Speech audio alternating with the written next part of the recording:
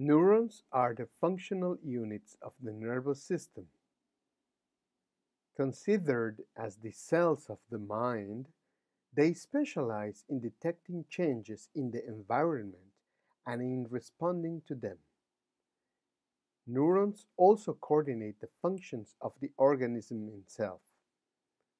In broad terms, they consist of a cell body, or soma, and extensions of two types, dendrites and axons.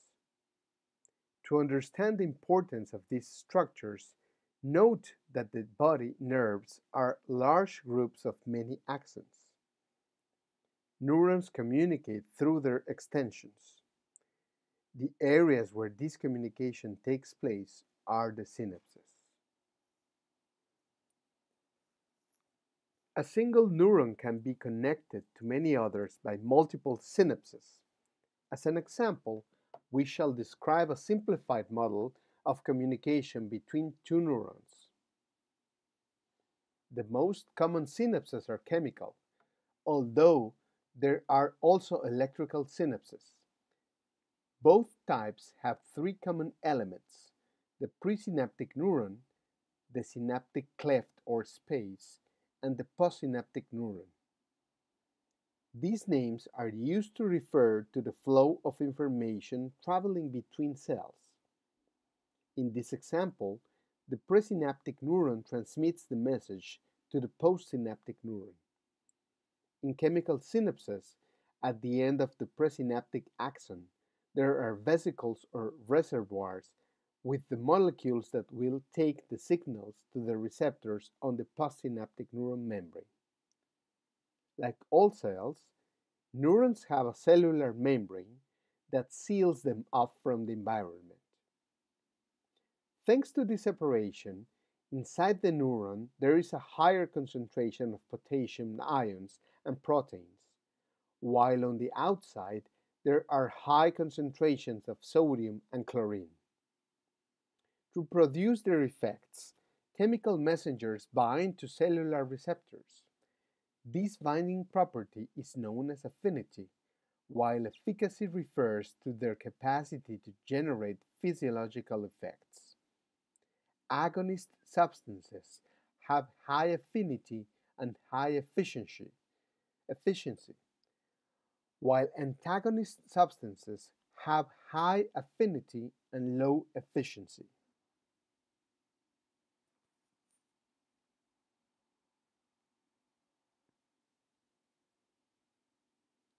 Neurons understand and use an electrical language based on the charges from the ions and molecules that are inside and outside the cellular membrane. When a neuron is quiet or silent, its internal environment has more negative electrical charges than the outside. These conditions change abruptly when the neuron interacts with others. A single neuron can communicate with many others at the same time and can understand the final message because it integrates the multiple electrical signals it receives. Based on the changes of permeability to specific ions of its cellular membrane, neurons decode differences in the distribution of internal electrical charges. A positively charged environment produces a wave of electrical information called action potential, which propagates rapidly and in all directions within the cell and also through the axon. If this action potential reaches an electrical synapse, the current passes directly to the postsynaptic neuron. But if it is a chemical synapse, the change in the electrical charge opens some pores in the membrane of the neuron through which the calcium ion enters. This higher concentration of calcium inside the presynaptic neuron sets off the start of the neurotransmission.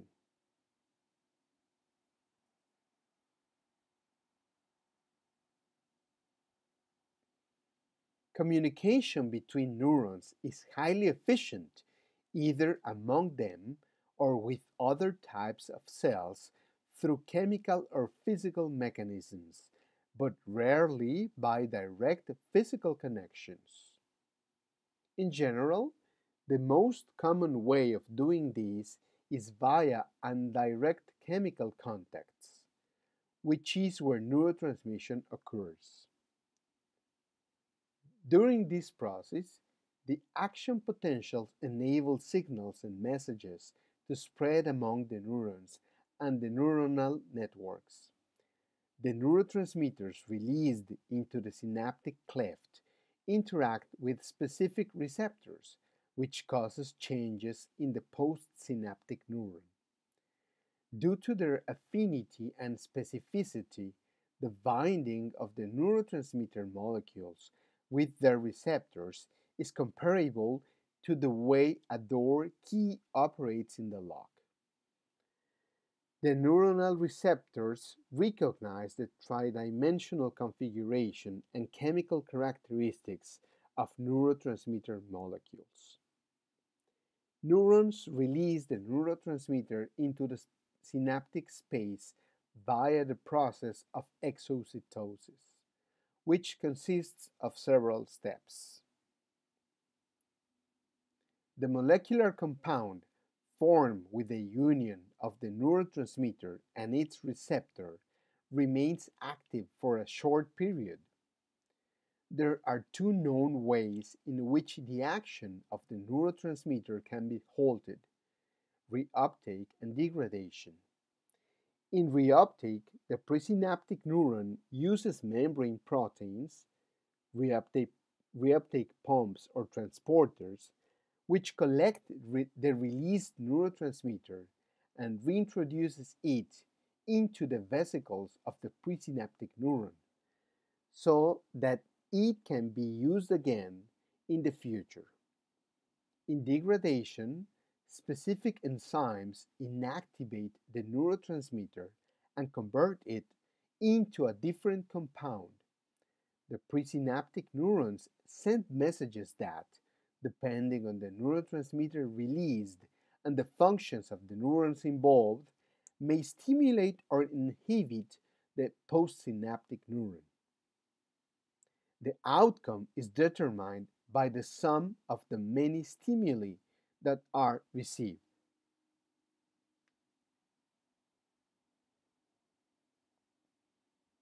Neurons have specialized protein structures that, because of their specific interaction with other chemical substances, serve the process of cellular communication.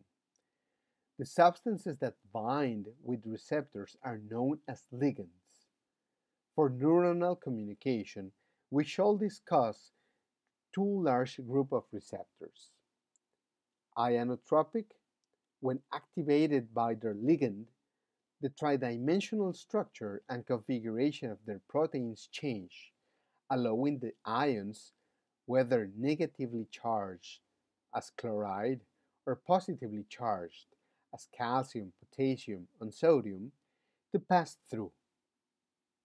They are also known as ionic channels.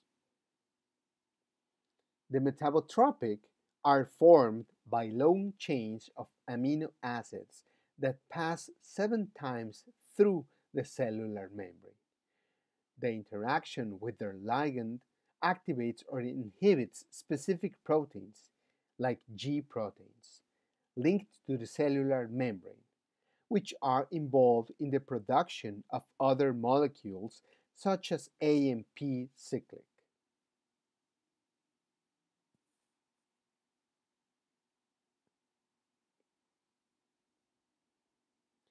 Neurotransmitters are the interlocutors in conversations between neurons.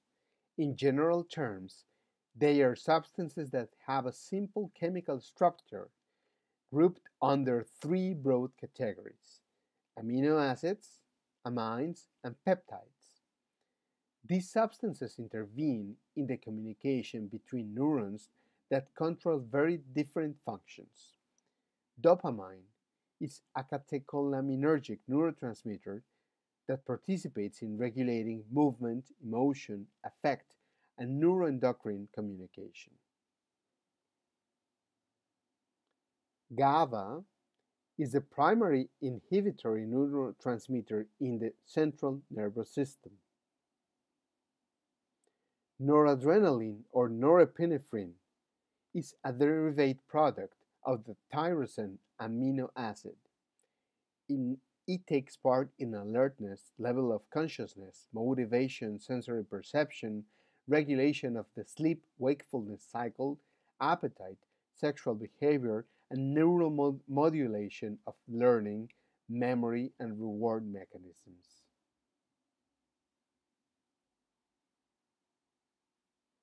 Serotonin is synthesized mainly in the raphe nuclei of the brainstem, which projects through the central nervous system, with greater density in the basal ganglia and the limbic structures.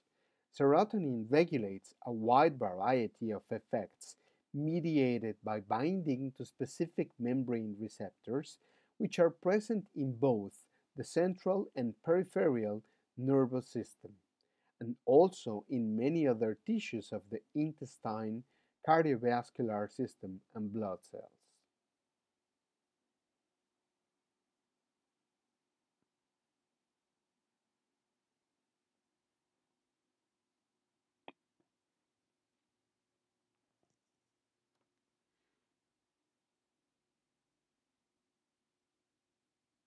Alcohol, tobacco, and other drugs can produce positive reinforcing effects, which makes people use them repeatedly. In 1954, James Olds and Peter Milner conducted studies in rats in which they observed that electrical stimulation of the hypothalamus and some associated brain regions might act as a reinforcer or reward for behaviors. These experiments helped the researchers to map the pleasure center in the brain. Nowadays, we know that the reinforcement comes from direct or indirect activation of the mesocortical limbic dopamine system, represented in this figure.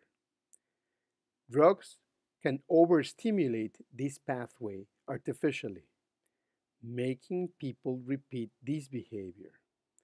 The brain is wired to ensure repetition of the activities that sustain life by linking them with pleasurable, rewarding, or gratifying actions. Neural networks memorize which stimuli activate the reward system, fostering future repetition without actively thinking. Some psychoactive substances can release 2 to 10 times more dopamine in the reward circuit than the amount released by natural elements like eating and sexual intercourse. This consequence occurs almost immediately when smoking or injecting drugs, and their effects can last much longer than those produced by natural reinforcers. Such a big reward deeply motivates people to use drugs again and again.